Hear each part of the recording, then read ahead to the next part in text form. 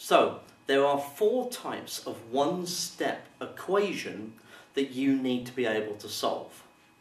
And they look like this, okay? These are 4 examples of one-step equations, equations that require just one step to solve them. So, you can, when you're solving equations, refer back to the concept of balancing scales. Now, some people like this idea and some people don't. The concept is that if I was going to look at x plus 5 equals 7 as a balancing scales problem, what it means is that in order to balance the scales, on one side of my scales I have x plus 5. So you can think of x as being maybe a bag. And then 5 could be 5 little bits. Then on the right hand side I've got 7 bits. Okay? And the scales are perfectly balanced. The left hand side is exactly the same weight as the right hand side and they remain level. Now I need to work out what the weight of this bag is, this x. Now if I take away one of the bits from both sides, then they are of equal weight, and so the scales still balance. So I can take away one of the bits from both sides. Okay, well that seems reasonable enough. Well, let's keep doing that. Let's take another one away, and another one away. Okay, so the scales still balance. Take one from that side, take one from that side, so the scales still balance. Then I'm going to take the remaining 2 from that side, so I take the remaining 2 from that side. And what I have left is that the bag is by itself. And that's really what I want. I want the bag by itself, because then I can just look at the right hand side and think, right, well, that bag is equal to 2 bits, or just 2 in our case. So x equals 2.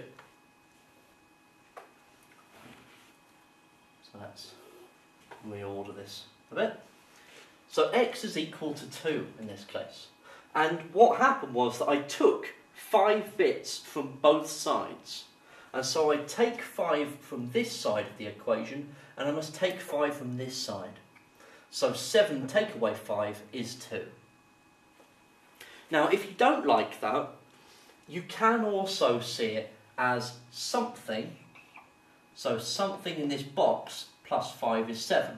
And the only number that could be in that box must be 2. You can see it that way. So if you then think, well, something take away 8 must be 10, then that something must be 18, because 18 take away 8 is 10. Over here, you've got 3x equals 12.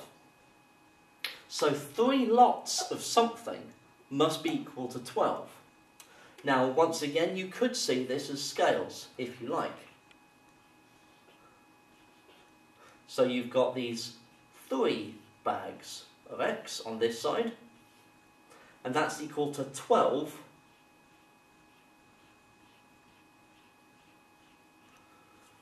little bits on the right hand side.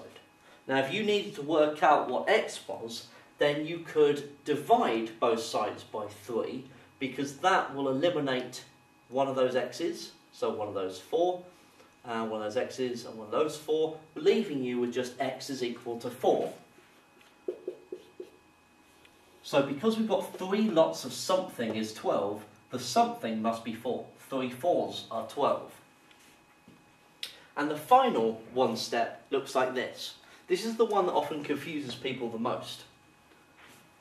Something divided by 4 is 2. So if you're looking for a number that when you divide it by 4 is 2, that's exactly the same as looking for a number that is the product of both 4 and 2. So you can multiply those two numbers together to make 8, because 8 divided by 4 is 2. So these are 4 examples of one-step equations. You must be able to solve these one-step equations, because they only get harder from here on out. and we're going to use these ideas in order to solve more complicated equations.